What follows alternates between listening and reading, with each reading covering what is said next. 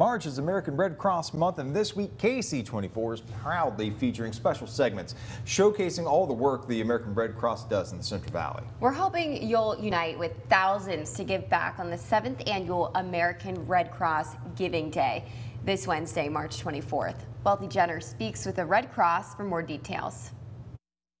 So we use this month to just kind of really try and share the message of the need and the work that we're doing, that our mission is to alleviate human suffering. There are around 2,000 volunteers working with the Central Valley Region American Red Cross, which includes Fresno, Tulare, Kings, Madera, and Mariposa counties. Executive Director Lori Wilson says what some people might not know is that the Red Cross works around the clock. Since our founding days, have never stopped. War, pandemics, multiple pandemics, and how that have been there to provide support and aid and comfort to our communities. Here in the United States, here locally in Fresno, here locally in the Central Valley, across the country and around the world. One of the tools helping to aid the work of the Red Cross is an emergency response vehicle, ERV for short. The Central Valley chapter is in dire need of a new one, and Wilson says although it comes at a hefty price tag of $150,000, what the Red Cross vehicle means to those in need is priceless.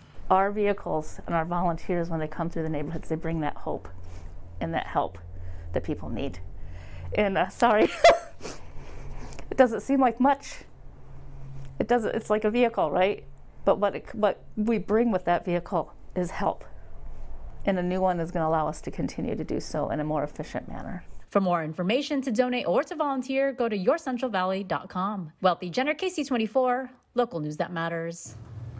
And that's just one story of all the amazing things that they do and how much they need to give more back to the community. So definitely stay tuned the rest of the week and check out our website, how you can donate. And a lot of times, as news reporters, we see firsthand the work that they do, and it's incredible. We especially saw this past year with the wildfires. Yeah.